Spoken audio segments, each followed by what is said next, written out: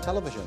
The Silver Jubilee 25th Annual Bahrain International Music Festival officially opened last night to large crowds at the Bahrain National Theatre with a performance from renowned Tunisian composer, singer and instrumentation Lutfi Bouchnak.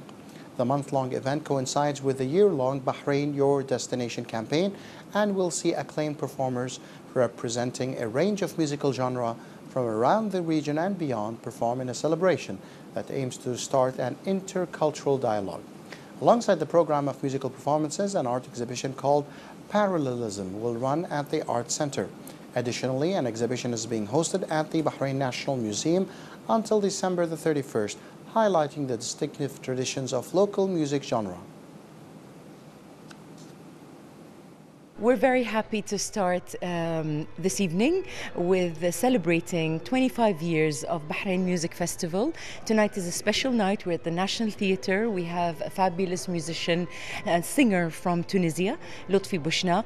This whole week is going to be filled with activities, concerts, events. So I do hope you follow our program. We're also honoring two people who have contributed to the first editions of the music festival. Dr. Mbarak Najim, Dr. Assam Al-Joder. They will be awarded today, and their achievements for their work in doing the first editions of the music festival will be highlighted and addressed and celebrated this evening.